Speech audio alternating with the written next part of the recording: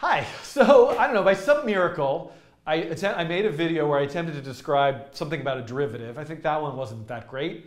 Then I did another video, which actually felt a little bit better, but about the chain rule. So I've kind of summarized how the power rule is a way to take a function and compute the derivative by taking the exponent, multiplying it, and subtracting 1 by the exponent.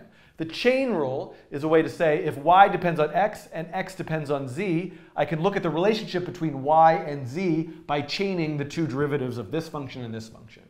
So those are the two pieces that I've done so far. The last piece that I need for the gradient descent algorithm is something called a partial derivative. Now I think this is actually going to be somewhat easier to do, to explain, and then hopefully it'll all make sense when we come back and look at the derivation of the linear regression with gradient descent formula. But let's say, what if, in many cases you have a function with multiple variables.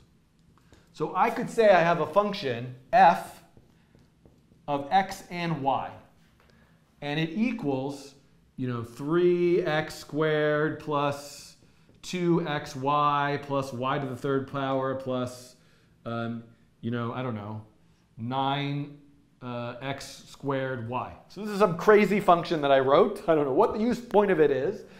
But what if what I want to do is look at, and let's say this is z. Z is a function of x and y. And what I want to do, and by the way, I've been struggling with this. If I have a function like f of x equals x squared, another notation that you might see is this f tick x. I don't know what the technical term for this is, but this is another way of writing the derivative of the function f is 2x. So the chat is telling me that the proper term is not tick for this, but it's f prime. But I could also say, like what I've done here with y, I could say the derivative of the function is dy over dx. And in this case, the reason why this is important is because what if I want to look at how z changes only relative to x or only relative to y? This is what's known as a partial derivative. And the notation is written instead of, I'm going to just do this over here, right? This would be kind of the regular way of writing a full derivative. It's not partial, dy over dx. A partial derivative is written with a d, but in a slightly different style, like this. I don't know where this notation comes from. Maybe somebody in the chat can tell me, and then I can say it in a second or put a link to it. But if I want to know how z changes relative to x only, that's a partial derivative, or how z changes relative to y only. Okay, so, sorry, I kind of drew this out of frame, so let me draw this a bit smaller. So partial derivative of z relative to x, partial derivative, am I in the frame? I can't really see, of z relative to y. Did I keep that in the frame? I think I did. Okay, so how do we do this? The way that we do this partial derivative is calculated with the power rule.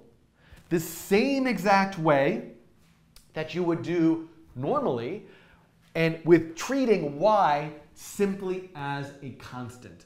So whatever you would do to a constant, you would do it the exact same way. So what do I mean by that? So this would now equal, this partial derivative would be, so this little section I can do just with the regular power rule. So 2 times 3 is 6. So 6x, 2 minus 1 is 1, 6x plus, now this is tricky. So 2xy, well, I want the derivative relative to x. Another way of writing this is 2yx. Now think about this. If I had 5x, the derivative of 5x would just be 5. In this case, 2 times y is a constant.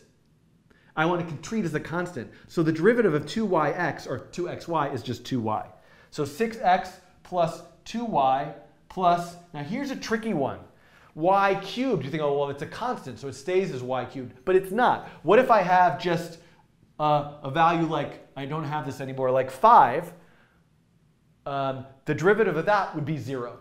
So this goes away, and then this is the same thing. This is now the equivalent of 9 times y times x squared. So that is 2 times 9, 18 times 18 times 18yx, right? Because it's, right, if I just had a constant 9x squared, I would have 18x. So 9yx squared is 18 times yx. So this is now the partial derivative relative to x. I treat y as if it's a constant, and I have this as the derivative. Now, as an exercise, I might say, stop watching this video, pause this video, and try to do the partial derivative of z relative to y. Now, I have no room here in the whiteboard to do it because I've done a terrible job of organizing myself. So I will just put the answer to that in the video's description, and you can check it because this is the end. So now we have the pieces.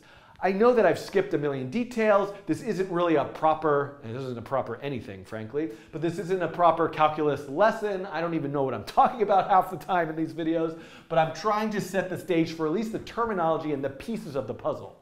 So when I get into the next video, I'm going to go back to gradient descent, this thing where I calculated the error and then nudged the slope or the y-intercept of this formula for a line according to that error. Well, why is it that I did it that way? I'm going to show you why using the power rule, the chain rule, and partial derivatives. So hopefully this will give you some background for that. I'm going to do that in the next video. You could just go do something else, but that's what I'm going to do. So let me know your answer to the partial derivative here, and then I will see you maybe in the next video. Goodbye.